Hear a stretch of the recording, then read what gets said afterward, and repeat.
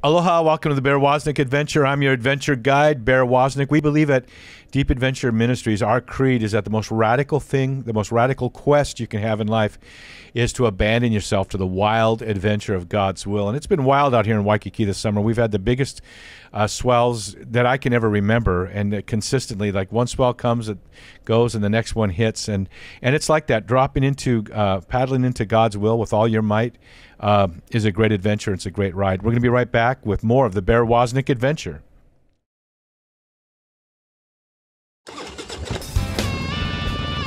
Welcome to the Bear Woznick Adventure. Kickstart that engine and roll thunder with the pack. Explore the grittiness of manly spirituality. Gain traction in the virtues. Soup up your spiritual engine by turning adversity into adventure. Now here's Bear Woznick. Let's ride.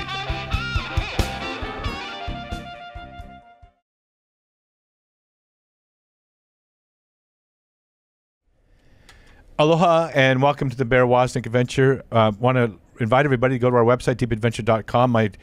Sophia has just released two of my books, A Surfer's Guide to the Soul, as well as Deep Adventure, The Way of Heroic Virtue. And we want to invite you to go there, check it out, check out our web store. We have a guest with us today, Deacon Charlie Echeverry. I met him at the OSV Talks in Fort Wayne, Indiana. And he's a motorcycle rider. He's a fitness guy. He's in Napa at the Napa Institute right now in Napa. I'm so jealous of you, Deacon. How is everybody there? Well, it's a beautiful spot, as you know, because you've been here. It's at the Meritage Resort up in Napa Valley, and it's physically a beautiful place, but it's also really cool that all these folks from all different walks of life gather to talk about, obviously gospel principles, but how we apply those out in the world. And so it's exciting just from a networking standpoint, just meeting different people and having conversations. And I'm always amazed by just the impact of getting two people together who may be working on something that's similar, or maybe they have the one part that the other person's missing, and you kind of bring them together and they complete the whole. So it's really great. All kinds of apostolates, all kinds of Catholic media, all kinds of authors, folks like you, speakers, presenters, that kind of thing. But it's a really, really beautiful spot and a great time. And it's like I sponsored the cigars one of the events. The Bear Woznick Deep Adventure, the 7 Virtue cigars, which you could get at deepadventure.com. That's my little commercial. But the cool thing is they do have this wine tasting or this whiskey and cigar night every night. That's where a lot of the stuff happens, because it's everybody involved in the new evangelization in every different area from all over the world. And you have these, you make these, I mean, when you leave there, you're just like, oh man, my heart's breaking because I met so many great people.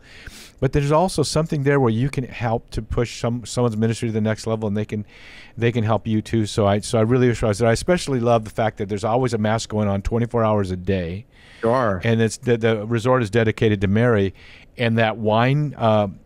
That cave, or whatever you call the grotto, where the wine casks casks used to be, is now where that beautiful masses are. It's just a gorgeous place. It is. I should have mentioned that there's 50, believe it or not, 50 liturgies that take place here over the span of just a few days. And I should have mentioned the great presence of bishops, of priests, of religious.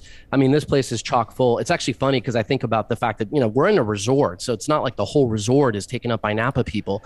And so the expressions of people who are just here on whatever vacation, or they're just, or even the employees of the place, right? As things like Eucharistic processions pass by. And it's been really beautiful to see that kind of experience of how people interact with the faith who are not necessarily in the conference, but they're just experiencing it. But that's a really cool part. And on the cigar bar, this is no offense to the current sponsor. I actually don't know who the sponsor is, but we could have used some bear cigars because they were not to my liking. I tried it. The first negative thing ever said about the Napa gathering. I better come back next year. All right, and bring the Deep Virtue cigar samplers. We have them at our website, and they are great. They are great cigars. But there is just something about when you first drive up, you can sense the presence of the Holy Spirit, and it's the presence of Jesus in the Eucharist too. And then the devotion and the love for Mary. Meritage, I don't know exactly what that word means, but I know it has something to do with Mary. Mm-hmm. And the what is it called? The graphics that are used. The graphics that are used. Classic letter M. Exactly. Tim Bush, who owns this resort and obviously hosts the Napa Institute, has his own vineyard kind of wine brand. It's called Trinitas. And throughout every aspect of this property, there are odes to our Blessed Mother, and you definitely feel that presence. The cool thing about Napa too, Bear, is that and I kind of lost track of this because it's been so hot in California. I mean, it's been like 90 plus. Even coastal areas have been very hot the last several weeks. But when you come here, because it is the Napa Valley, right? It's just like really, it's like a little oasis, right? Which is why wine is so good from this part of the world. And it's because it's really cool, and there's a little crispness and humidity. There's an ocean sort of marine thing that goes on there, even though it's like, you go 80 miles away and it's very hot, but that little area. Well, we're talking with Deacon Charlie. We met at the OSV talks in Fort Wayne, Indiana. How was that first night there with the lightning storm? That was pretty crazy. Yeah, the OSV talks, for those folks who don't know, is this sort of Catholic variation on what is a format called the TED Talk. From some people might recognize that, but it's really it's people like you who are just people who are living an integrated Catholic life and who have something to say and something to share, and they give these talks. And they've done, this is I guess the third season, if you will, of those talks. And you and I were there at that recording. And there was a super wicked electrical storm the first night of it, because the enemy tries to screw things up all the time, especially when there's good fruit that's going to be born from it. So I kind of just chalked it up to that. But it was pretty brutal because, I mean, even the resort that we were in, or the hotel that we were in, everything, the grid just shut down. I mean, I didn't go to sleep that night till 4 a.m. And I was really sympathizing for the speakers. I was the sort of unofficial chaplain of those talks, so I didn't speak this time. But I prayed over the speakers and spent some time with them, a little spiritual coaching, that kind of thing. And I was really stressing for them because like those kind of things can knock you off your game in front of a big, talk like that. And it is a big talk. I mean, it's in front of a live audience. It's professionally produced. I mean, it's super excellently done. And that kind of ratchets up the demands on the speaker. And so, yeah, they got thrown for a little bit of a loop, but they rallied strong. And those talks are going to begin to roll out. I'm not exactly sure of the date, but folks can check that stuff out on OSV Talks, and can't wait to see yours, Bear.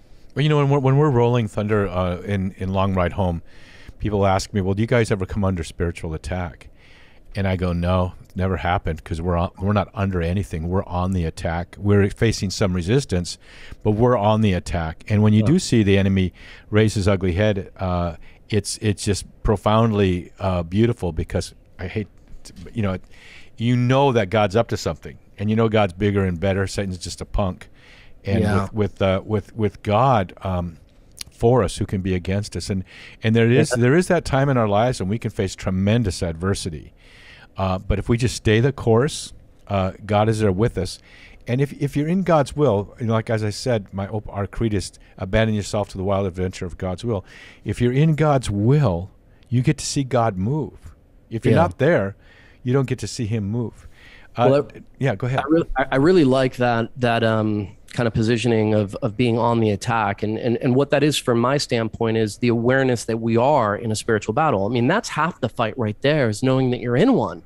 Right. And I tell this all the time to people. I do a lot of baptisms, you can imagine, as a deacon, celebrate that sacrament. And, it's like inevitably, Bear, like, somebody's going to have a flat tire. Somebody got into an argument. The in-laws didn't show up. The godparent, something happened to him. There's always something. And I incorporate some of that into my homily. And the reality of it is that if we just can open our eyes to that spiritual battle, we're much better prepared for the slings and arrows that may come. But, the enemy, he's pissed when you're celebrating sacraments, or when you're coming together with other faith-filled people to try to, grow the kingdom of God, because that's like a battlefront, right? And he wants to be active in that space. And of course, things are going to happen. In fact, here at the Napa Institute, I will say, and I don't know if this is, okay to share, but I'll just say it because I observe it as a difference. There's a much greater heightened security level here this year than in previous years. And that's because, there's been a lot of media attention increasingly to this conference, and a lot of framing of this conference in a completely incorrect and unfair way. And, those forces that be create, antagonism and stress and whatever. And so, rightly so, the conference has had to unfortunately ratchet up its sort of security profile on the basis of that. But that in a way is an image of that spiritual battle. That's a visible reality of it. And the thing is that we can't take God's protection for granted. That's not faith, that's presumption. But we need to be proactive, praying the rosary, I think, and men and women in your own homes, blessing your homes with holy water, making the sign of the cross on every doorway, and just praising the Lord. The greatest spiritual, one of the greatest principles of spiritual battle is praise. When Israel went out to battle, what came first was the chorus. the choir went first in praising the Lord. And so our greatest spiritual, one of the greatest things you can do to fight the enemy is just to be thankful towards the Lord and say, thank you, Jesus, I love you, Jesus. And call Satan out and say, in the name of Jesus, I bind you, and ask the Holy Spirit to come and protect your family, protect you. Ask for St. Michael, pray the prayer of St. Michael the Archangel. So just to assume God's there to protect you is not the same as calling on the Lord. We need to be responsive to that. We're talking with Deacon Charlie Echeverry from Los Angeles, and we'll be right back with more of the Bear Woznick adventure.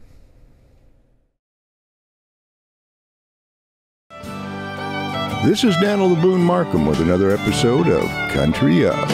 Fear. Years ago, during the midnight of my soul, I considered ending it all. My pain was serious, hard to bear. Two things kept me going from self-propelling myself across the Grim Reaper's bridge to eternity. Concern for my children, and number two was the fear of God. When the love of God doesn't convince you, the fear of God will keep you. I loved my daddy, and my daddy loved me, but it was a healthy fear of my daddy that kept me from doing wrong. The prospect of my daddy's rawhide, meaty hand applied to my posterior was a mite troubling. I didn't fear daddy, I feared his hand, and that was a good thing. He never injured me, just applied the right amount of motivation where it was needed. I enjoy God's love daily, repeatedly. It feeds me, it comforts me, it warms me from harming myself and others, and keeps me out of trouble. His rod protects me from the enemy and disciplines me, while his staff guides and rescues. Folks don't like hearing about the fear of God. In fact, enlightened folks, so-called, think such fear is primitive religion or superstition. Folks like the shepherd's staff that rescues, but not so much the rod that is to be feared. Yes, fear means awe and respect, but it also means fear. Daddy's discipline only needed to be applied now and then. One episode left a lasting impression. Yet I had his companionship, protection, provision, and love every day. Isaiah prophesied that Christ would delight in the fear of the Lord. Since Jesus did so, seems to me we should be mindful of doing the same. This is Daniel the Boone Markham at countryup.org on a journey a few miles this side of heaven.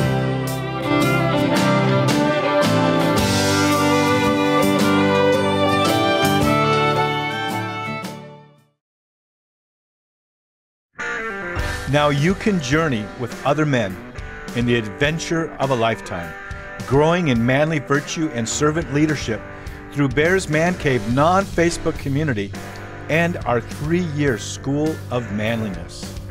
Video, audio, and written content, as well as self-assessments, help you to chart your new course. Join us at deepadventure.com.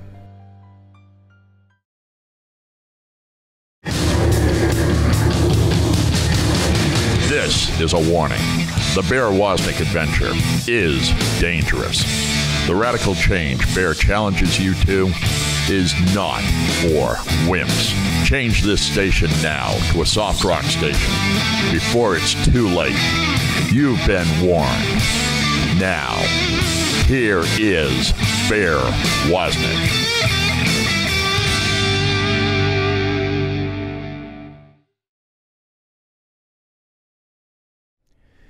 Aloha, welcome to the Bear Woznick Adventure. We want to let everybody know that our TV series Long Ride Home with Bear Woznick is available for you to power watch. We love it. It's, of course, it airs on EWTN every Tuesday night.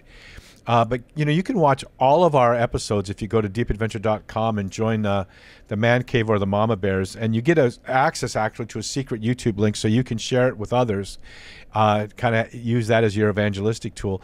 But the good news is if you join with the Mama Bears or the Man Cave, you actually get early release. So right now we're editing the Hawaii episodes, and you'll have those months before they air on EWTN. We're talking with Deacon Charlie Echeverry. Hey, Deacon, where can people find you? You could just go to deaconcharlie.com, probably the easiest place, and you can check out appearances, my podcast, Living the Call, any upcoming talks, that kind of stuff. So deaconcharlie.com is probably the easiest place to do that. How do you spell Charlie? Charlie. Is there a butterfly over the I? No, there's not. Unless my wife is writing it. Maybe a heart. Well, speaking of butterflies, your love for motorcycles and CrossFit, functional fitness as you call it. What is a butterfly like you doing riding motorcycles? Yeah, no kidding, right? It's funny because I fell in love with motorcycling. To me was a love affair, and it's something that happened as a very young person. I think I was 9 or 10. My family's from Colombia, from South America, and we would go every summer to visit my family and my cousins. My mom is one of 13 kids. My dad was one of 5. So tons of cousins. In fact, we do a reunion every 4 years where we basically take over a property, and there's 200 plus people that go there. But anyway, we would go every summer to Colombia to just, be with the family and all that. And there was this kid right down the block. I mean, I was 9 years old. There was this kid who had a little pit bike, a Honda CR50 or CRZ50. I forget exactly what the nomenclature was. But this thing, Bear, was candy apple red. It had like a, Jedi lightsaber blue seat. And the moment I saw it, it was a moment of like awe in your little kid brain. I saw it. I saw this kid, a little older than me, but not much, just tooling around on this bike. And then he invited me to jump on the back, believe it, going 2 up on a pit bike. I mean, that's my first experience. But just that sense of course, freedom.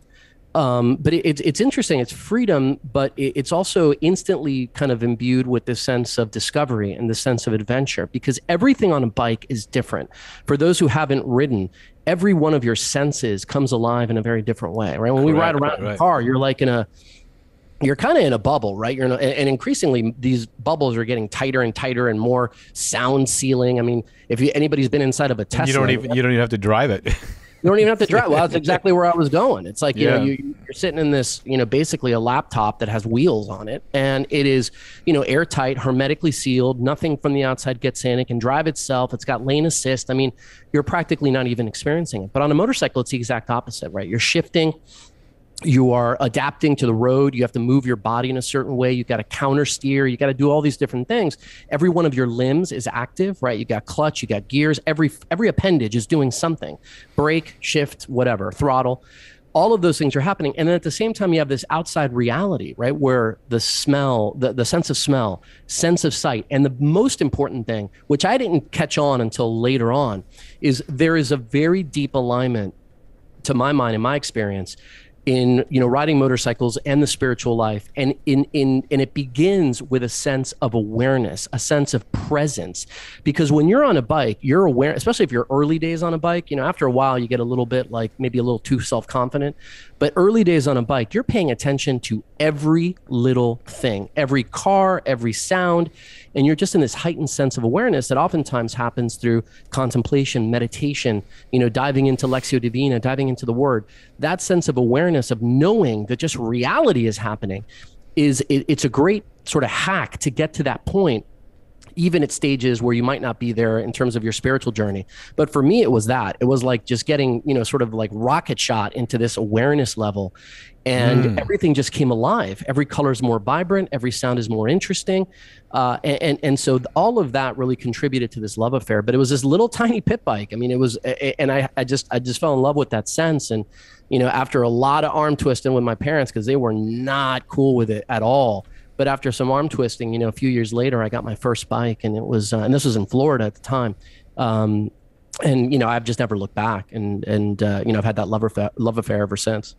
Well, I would always call it, I'm going to go get some oxygen.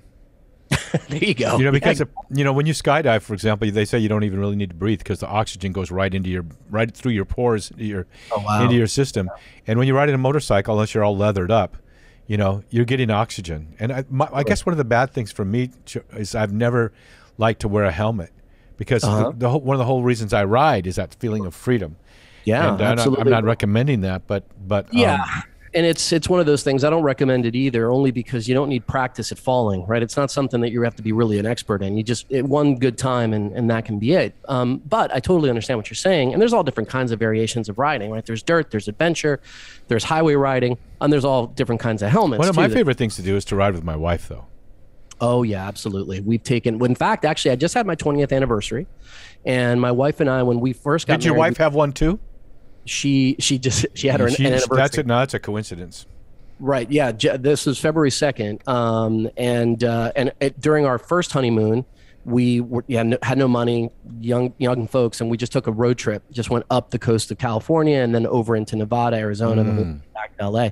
And then this time we decided to go south, but we decided to do that on a bike. So we went two up on a big adventure bike down into Baja, down into the Guadalupe Vine. Oh no, you're kidding! Oh yeah, it was awesome. Wow. It was awesome. And so I literally just did that with her, and it's a completely different experience when you have your wife with you. She doesn't ride herself, but she's a passenger. That's what she prefers. Of course, I prefer that too. I love having my wife right there. Yeah, absolutely. Yeah. No, it's a great experience. And now you've got some tech in the helmets where you can talk to one another, and the conversations that we've had riding are just amazing. I love it when she has to move forward and whisper in my ear or kind of shout in my ear and that conversation that goes on. But it's also, I like what you said about riding. It brings you right into solitude. And even though you're going speeds, and for me personally, I've always had loud pipes because I think it's a way to let people know I'm there. Sure. But in the midst of all that noise and all that motion, you reach a still point. And there's every biker I know, people that I ride with anyway, they're praying the rosary, or they're having a time of prayer, or they're just that kind of, the same thing is true of a Western cowboy. Mm-hmm. Being on that horse, you better be comfortable with yourself. Absolutely. Go ahead. There's a great deal of peace. My buddy Blake Adams, who's been riding longer than I am, he actually builds and customized bikes as well. But he's on a search for God. So he's not a Christian. He's not a Catholic. Give him my book. Give my book. A Surfer's Guide to the Soul. And he's in the water too all the time, but I've talked to him about you already as well. But he talks about it in his experience.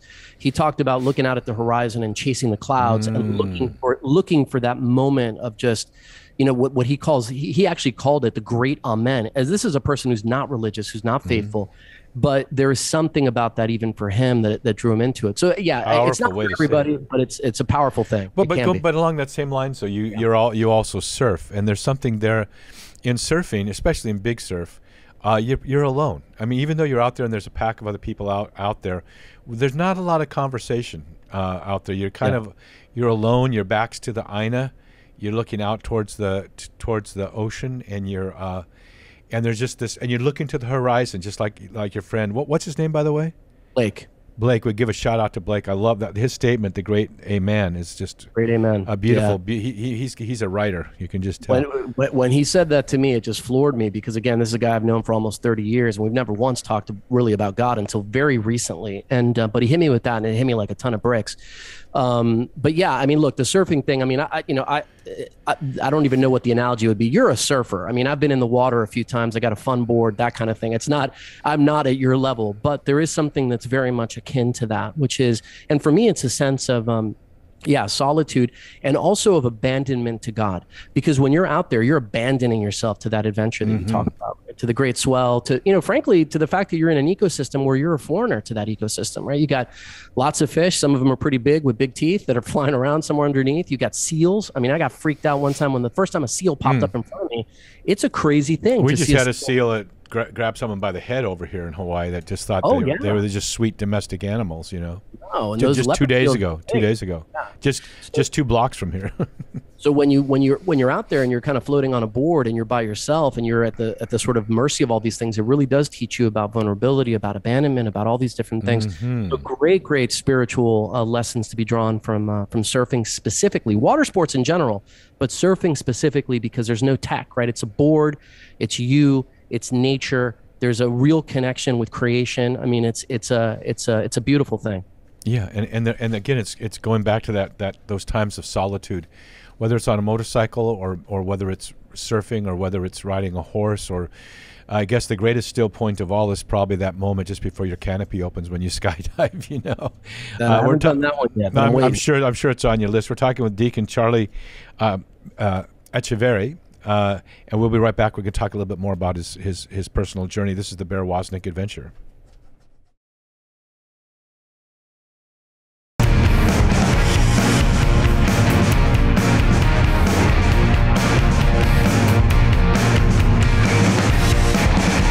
This is Bear Woznick coming to you from my home in Waikiki Beach.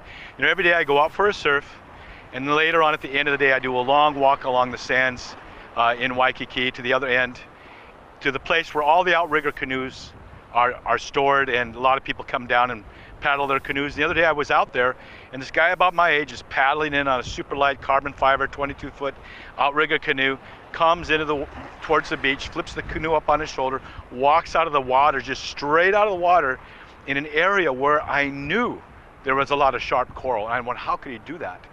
And I gave him the shaka. He walked in, and then I looked where he had walked, and it was super low tide, and I could see that somewhere, probably centuries before, someone had cleared out a path about that wide through that sharp coral. So he knew it. He could get off his canoe and just walk in. This is what lesson I learned from that, is that that's an ancient path through the coral that very few people know about. Jesus challenges us to follow the ancient path, to take the narrow way. The Didache said there's two ways in life. There's the wide way that leads to destruction, and there's that narrow way that leads to life. I want to follow that ancient path, the path that the magisterium of the church teaches us. When we did Long Ride Home, we rode in the Big Bend country of Texas, and the closer we got to the Big Bend, the narrower and narrower the roads got. No one goes to the Big Bend country. No one passes through the Big Bend country of Texas. They don't pass through it. You got to intend to go there. There are two paths in life. One that's wide and easy and leads to destruction, and the other one that leads to life. Whether you spend eternity in heaven or eternity in hell is 100% under your control. Choose life. Choose to walk the narrow way. Jesus said, few there be that follow it, but when you follow it, it's its own reward. This is Bear Woznick from deepadventure.com.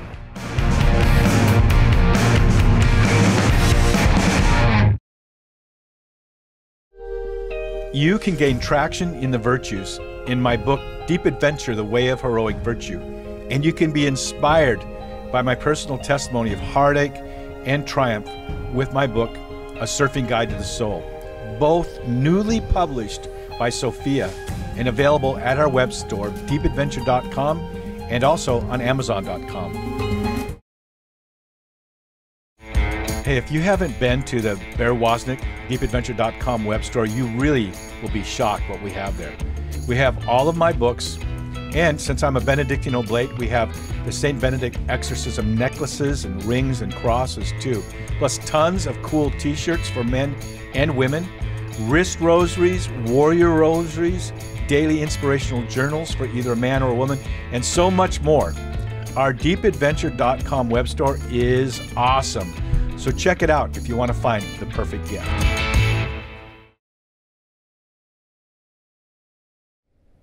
Aloha, welcome to the Bear Woznick Adventure. We want to invite you mama bears out there to go to deepadventure.com and become part of the mama bears. I used to have a cabin 2 miles from the Canadian border, right across from Glacier National Park, and I had occasion to see a couple mama bears with their cubs, and there's nothing more fierce than a mama bear. And so we'd love for you to go and become part, to participate in our ministry. There's a place for you there. We send you, we give you early access to our radio and our TV shows, and there's among other things that you get by being a member. So we'd love for the mama bears to go to deepadventure.com. Join us there, and it's also a great place for you to find out more about how you can get your husbands or your sons involved in our Bear School of Manliness. That's at deepadventure.com. We're talking with Deacon Charlie Echeverry. It's just interesting how sometimes you meet someone, you go, oh, there's just a click there. Okay, there's like locked in when I met Deacon Charlie. But the word deacon means so much to me. My father was a deacon, And even in the Bible, it says, when you look at what's going to happen in heaven, there's a special place that says, and the deacons were here. They're like, there's a special place in heaven for deacons. It's this very special calling. It's not something you can aspire to. It's something that the Lord calls you to. Can you talk to us a little bit about your personal journey with the Lord and the call to the diaconate? Yeah, and I would say, it's a beautiful way to kick that off, because the theology of the diaconate is, in my mind, still being written.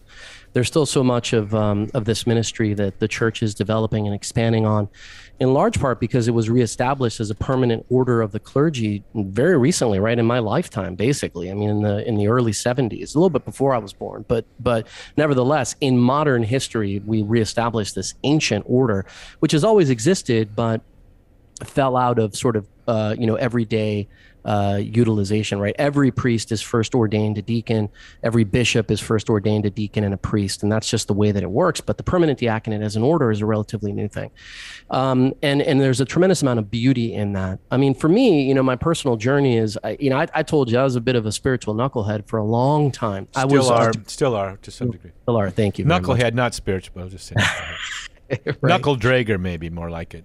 There you go. Now you're talking. Loud pipes save lives. So yeah, for me personally, it was I was brought up culturally very Catholic, but not really understanding the faith. Come from a Hispanic background, Latino background. It's kind of baked into the cake. You're just Catholic, but you're also just a fan of this soccer team, and you like this kind of food, and you listen to this kind of music. So it's very culturally imbued, and it almost disappears because it's so much part of the culture. But, we moved around a lot when I was a kid. I was born in LA, but we lived in a number of different countries before I came to high school back in the States.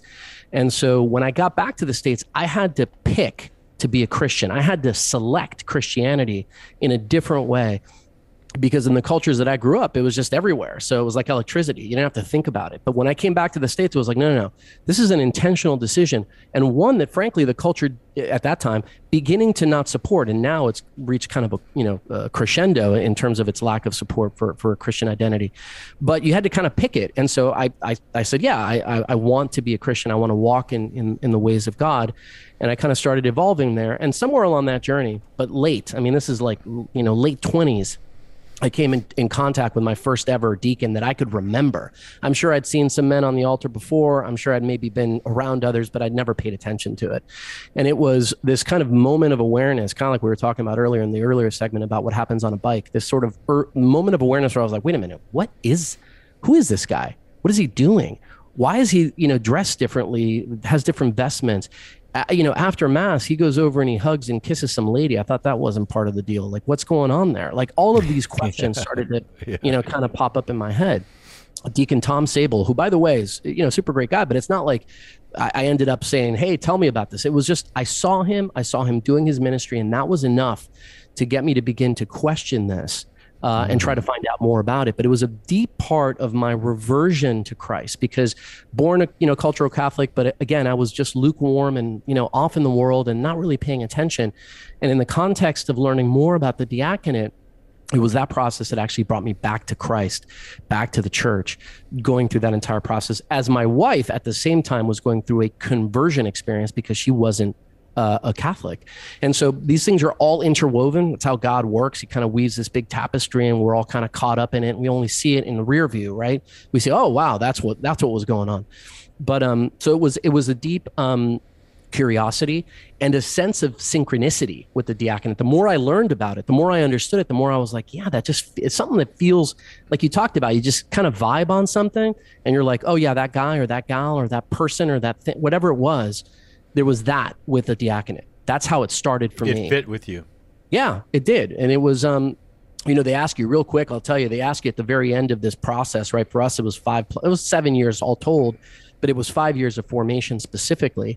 And at the very end of this process, Bear, they sit you in a big room, and you got all these folks around you who've been part of the formation, team, et cetera, et cetera.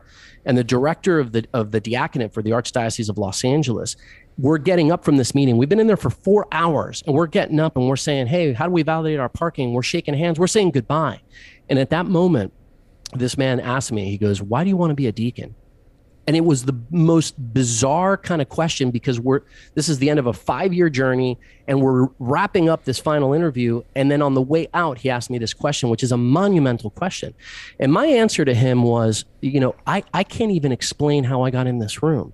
I don't even understand why I'm here in a way. If for no other reason than to say this sense of great synchronicity with God and walking through doorways that he's opened and that I've accepted. Right. So it's almost like this weird thing of like, why are you married? It's like, well, it's hard to grasp like the one solid answer besides I'm in love with this woman. But it's a series of things that you've responded to in the affirmative. And sometimes it's doors closing, but ultimately leading you to where God was taking me the entire time. It's beautiful. There's that old Talking Heads song. It's kind of the counterpoint of this that says, is this my beautiful wife? Is this my beautiful house? What? Sure. How did I get there? But that's right. Not what you're saying. You what you did is you had a nudge and you followed it. You had a sense and you followed it, and that's the leading of the Holy Spirit, which is different than just falling around, just kind of like letting your life take you where it wants to lead you. I know people will ask me about this part of my ministry or that part of my ministry or what am I doing now. I just kind of always know the next thing I'm supposed to do. Yeah. I don't know the ones 20 steps down, but I just know like long ride home, or writing the book or starting the radio show or marrying my wife. There was just like, and it wasn't me going, what? How did I get there? It was all intentional. I like the way you say synchronicity. You have that sense of the leading of the Holy Spirit. But if you're out there right now and you're listening to this conversation, the Lord may be leading you, nudging you. It's more like a tap on the shoulder. It is. If you respond to that, you're going to experience probably a little bit of a detour in your life, but you're going to experience fulfillment because God made you just totally unique. The moment that he infused your spiritual soul with your human body at the moment of conception, he infused gifts, and along with those gifts, callings. And as you respond to that nudge of the Holy Spirit, good things happen. And it's not that it's easy, but it's simple. It makes things clear. And I'm specifically right at this moment, I feel like there's so many young men out there that are just confused. You know that girl that you're attracted to? Ask her out on a date. And you know that girl that you've been seeing? Ask her to marry you. If you feel that nudge, then what's holding you back? Don't let societal norms hold you back. We need our men to respond to that call to heroic virtue. We need for you to say yes to being a man, yes to being a hero, yes to standing up to protect the vulnerable, yes to having ambition in the sense of having a direction in your life. You don't want to be a drifter. God has a plan. God says, I know what I have in store for you. I have plans for peace, not destruction, a future reserved for you full of hope. If you seek me, I will let you find me. Sit down with the Lord. I recommend you go skydiving, you grab a motorcycle ride, you go surfing, you step out of your comfort zone in some way, you go for a 10-mile hike in the mountains, you step out of your comfort zone, and then you sit down with a piece of paper and a pencil and say, Lord, what are you saying to me? And just begin to write your thoughts down, and in time that will become a vision. And there's a sense in the Lord. I'm sorry I'm getting off on a tangent here, Deacon, but there's a sense with the Lord in the book of Habakkuk. It says, write the vision down in letters big enough so the one who's reading it can run while they're reading. Yeah, it's like the vision of a runner announcing news of a victory. Write things down. Develop clarity, Deacon. When I'm about to do a new adventure, like right now, I think the next thing on my list is a sailing type TV show. I have a notebook on my desk, a blue notebook that says sailing. And as thoughts come to me, I just put them in there, and eventually they become a plan. So this becoming a deacon didn't just happen to you. You responded to a nudge, you took the next step, and now you're ordained. I'm sorry I kind of went on that little rant here, but no, not at all. But we have to take a break right now. Can you hold that thought? Of course. We're talking with Deacon Charlie Echeverry, someone we're going to definitely have to have back on our show. Deacon, how can they find you? DeaconCharlie.com. That's DeaconCharlie.com. DeaconCharlie.com. We'll be right back with more of the Bear Woznick adventure.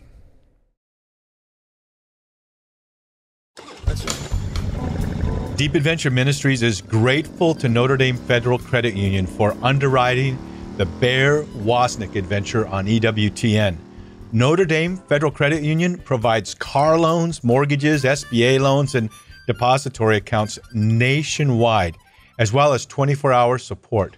Go to deepadventure.com to find their link, or go to NotreDameFCU.com. Mahalo to Notre Dame Federal Credit Union for making the Bear Woznick adventure possible.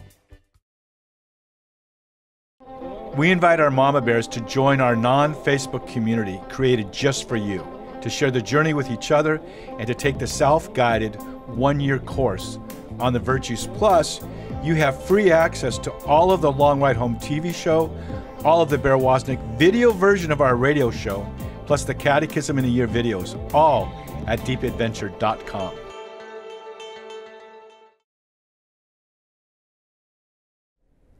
Aloha, welcome back to the Bear Woznick Adventure. I'm just going to jump right in here with Deacon Charlie. Deacon, how can people find their God's will? How can people find their way in the Lord? Everything begins, Bear, and I did want to just touch on one quick thing from the last segment because I think it's really important. You know, in the Gospel of John, Jesus tells his disciples, there is so much that I have to tell you, but you cannot bear it now. This idea of nudging is both the way the Holy Spirit talks to us, but it's also very practical given who human beings are. If we knew the whole story, if we knew the whole mission, the reason why we were made from the jump, we might run in the other direction scared out of our mind. So there's a very practical aspect to this, which is God has a great mission for every person listening to this show. And especially if the audience is, more men in particular, because there's now, great need for us to rediscover, that the appropriate elements of masculinity and how to live that out in the world. But God has a great mission for you and a great plan for you. That's the reason you were made. And the reality of it is that he gives that to us through these nudges because he has so much to tell us. And the reality is most times in our life, we can't bear it, the whole story. And so that's just an important part. In terms of what we can do, look, at the end of the day, God is incredibly profound, incredibly mysterious, and all these different things. And there's tomes and theology books and all these other ways. And I know you and I talked about books the last time on my show. And I can tell you that all of that is just the very tippest of the iceberg that exists. But at the same time that God is profound and mysterious and all these things, he's also eminently simple.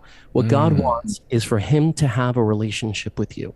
And that relationship is expressed in the same way that you express a relationship with other people. You spend time with that person. That is the currency of relationships. So step one, right? If you look at it from the charismatics process, right? Step one is realizing that you were wonderfully made, right? In the words of Habakkuk and the stuff you were talking about, you're wonderfully made. You've got an incredible, mission. There's a plan for your life, and I love you. That's like, once you come to that understanding, then live in that relationship in a variety of ways.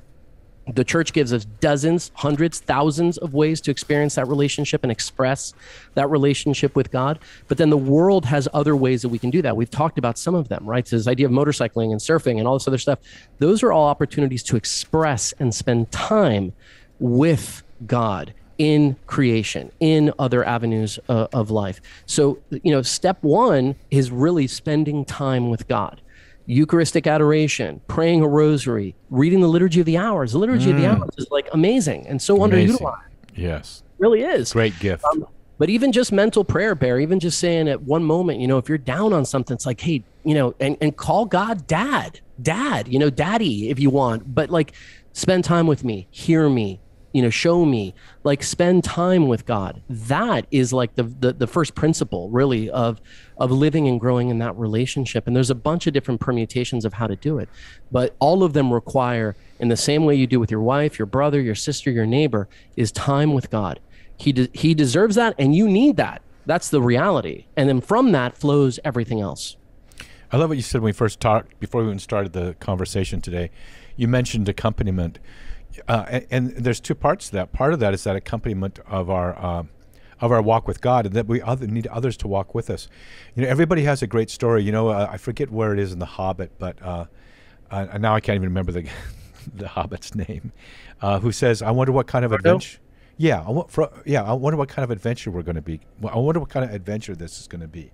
Yeah. That's that moment of conception when God infused your spiritual soul into your body, when a story began. And God has an adventure for you. And adventures, Louis L'Amour said, adventure is just another word of saying something got really, it's a romantic way of saying something really went wrong and really things got hard. But that's part of it, is the adversity. So, but think about Abraham. He had God called him and said, go to this place. I want you to go to this place that I will show you. Abe had to check in with God every day. Sure. And then finally God said, okay, here you are. This is where I want you. And so there was that accompaniment of the pedagogy, the journey with God.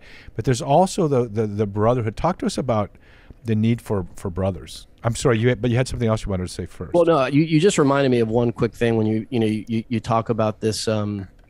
In a way, it's sort of what you just said is a way of saying, viewing life and everything that we do with a sense of wonder and a sense of adventure. And that's what it is. You reminded me, though, of a priest friend of mine. So shout out to Father Agustino Torres. He's one of the Franciscans of the Renewal out in New York. And he tells stories all the time. He does a bunch of different speaking engagements and all that kind of stuff. But, he talked about, like, he travels a lot. And when he gets on an airplane, he's like, all right, Lord, this is going to be amazing, right? It's like, who are you going to sit me next to? Right. Like, what's the conversation you want me to have? What are we going to discover? How can I be fed and nourished by the interaction that I'm going to have? How can I do the same for this person, my brother and sister, or sister who you're going to sit me, next to? And so that sense of viewing everything, every moment, as a sense of adventure and as a sense of a journey that God is kind of laying out, is just a super beautiful insight that I think people who, wake up in the morning and view things that way, everybody that I'm going to interact with, all of that, it really changes the chip a little bit in how we view even things that may feel mundane or kind of, Right. It's like miserable Mondays or what. It's like, there is no miserable Monday. There's no weekend, right, in God's time. It's all like, a great adventure. In terms of brotherhood, look, I've been really, high on talking about accompaniment. My thought on this is that, accompaniment and all the teachings and all of the ways that the church expresses, how we carry out this mission as Christian disciples of Jesus, those things have always existed and they've always been true. But the Holy Spirit emphasizes certain things at certain times. And my great thought right now, and, this period of time that we're living in, especially in America, frankly, is a time when I believe the Holy Spirit is emphasizing accompaniment, emphasizing the journey and the journey with a fellow brother and sister along the way. Now, again, that's always existed, has always been the case, but there's a special emphasis on it right now. And what I've found in my travels, Bear, is that, depending on what kind of camp you're in, either ideologically, spiritually, the way you like to practice, experience mass, et cetera, whatever camp you're in, there's either an emphasis on meet you where you are or an emphasis on show you the way, right? And what happens if we only think about that and we leave out the middle bit, which is let me walk with you there, what happens is you get some polarization. And we have tons of that in this country right now. You've got the sort of, meet them only where they are crowd, which is like, hey, you're living a life of sin and I'm just going to, bring you a cup of coffee and give you a hug.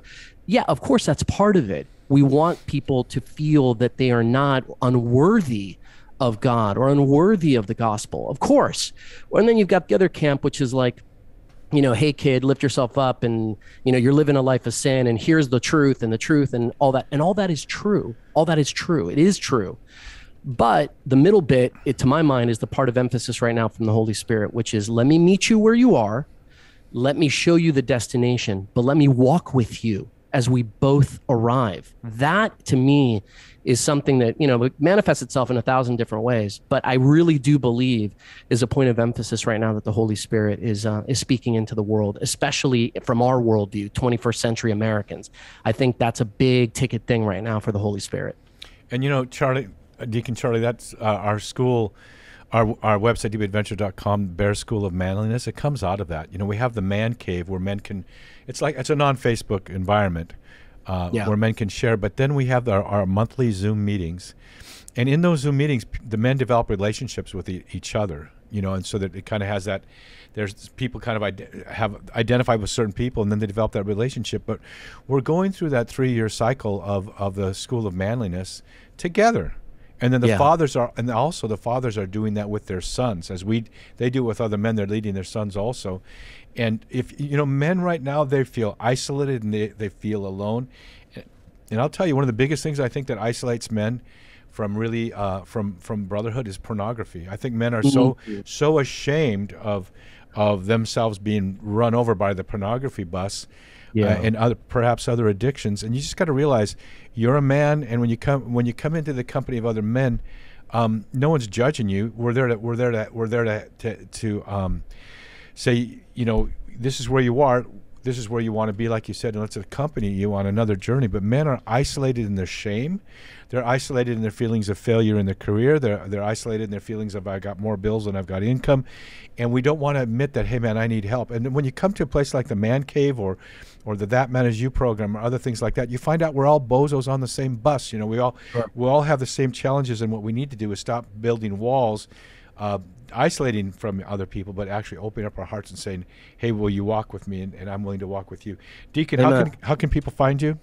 They can find me at deaconcharlie.com. So that's DeaconCharlie, deaconcharlie.com.